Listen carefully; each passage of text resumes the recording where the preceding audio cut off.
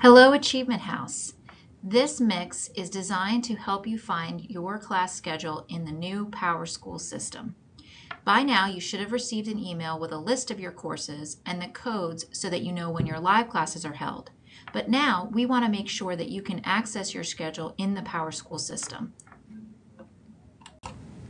So first, I'm going to take you to the main page of Schoology and show you how to click on the One Login SSO link. You can see that I've circled it here, so go ahead and click on that link on your home page of Schoology.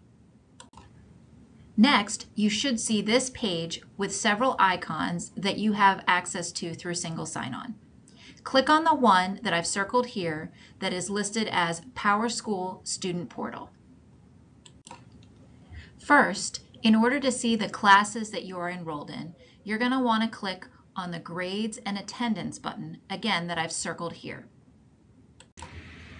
Now I'm going to show you two different ways to view your live class schedule. The first way is to click on the left-hand side where it says My Schedule, and it'll bring up this view of your live classes. So you can see again where all of your classes are going to be held and when.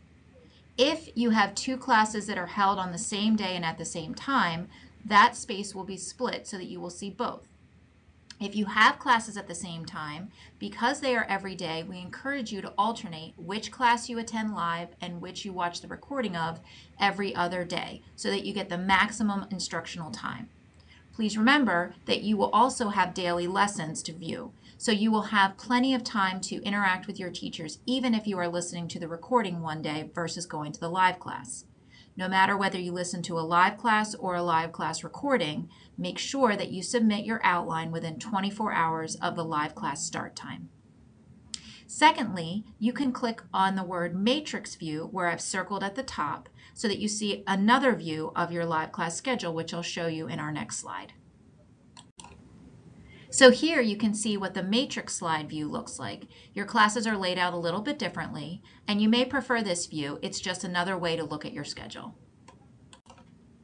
I wanted to take a quick moment to address Period 14, which some of you may have seen on your live class schedules that were emailed out last Friday.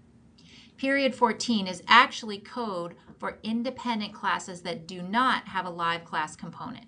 So don't worry if you didn't see Period 14 on the key. It just means that that particular class does not have a live class. And it's as easy as that.